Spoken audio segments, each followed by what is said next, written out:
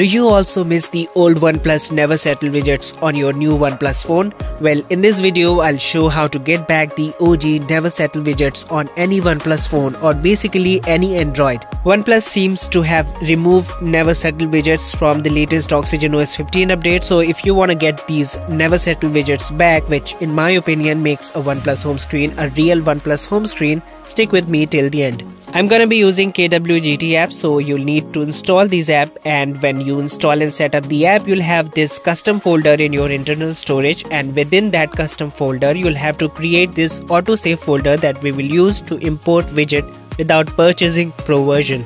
Next, you'll need to download the NeverSettle widget pack from the link in description. It comes as a zip, so you'll have to extract it.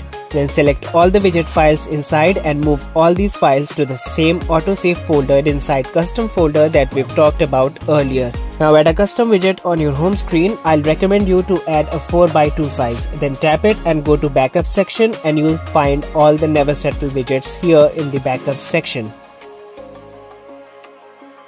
Now just select the one you like, and that's it. NeverSettle widget is successfully added on your home screen. Since these widgets are made in 𝗀𝗲𝗍𝗃, these will work not only on OnePlus phones but any Android. So try them and let me know how you feel about them. If you liked this video, make sure to leave a like and subscribe to 𝗀𝗃cie for more such content. Peace.